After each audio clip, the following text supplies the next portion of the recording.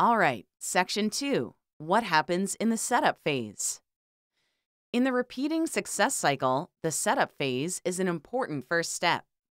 During setup, your team will define their objectives, set priorities, and align objectives to goals and resources. We said that the setup phase could take 2 weeks. This is because developing objectives is a very thoughtful process. Beyond establishing the target for the task, one must consider the effect it will have on the team's resources, and the goals of the group for the period. The point of developing your objectives, though, is that it establishes a cohesive work plan for the team.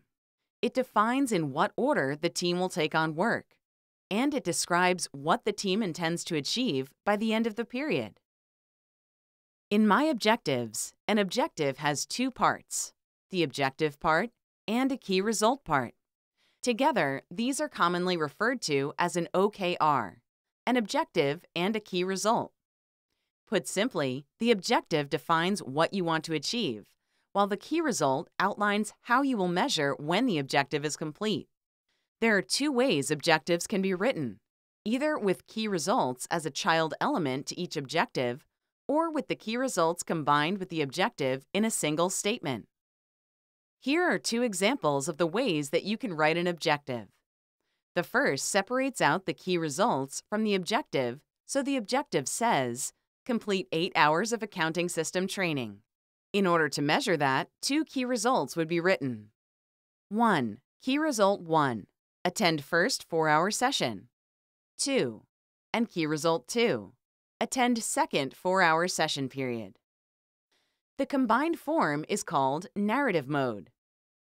It's already one simple statement, so we would have complete 8 hours of accounting system training as measured by attending 2 4-hour sessions.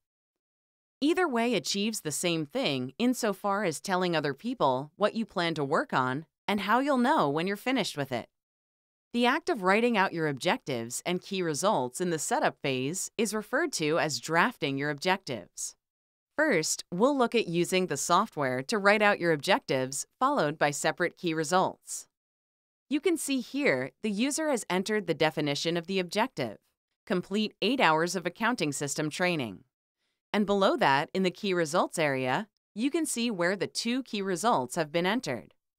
Our second example shows where the objective and key results are combined.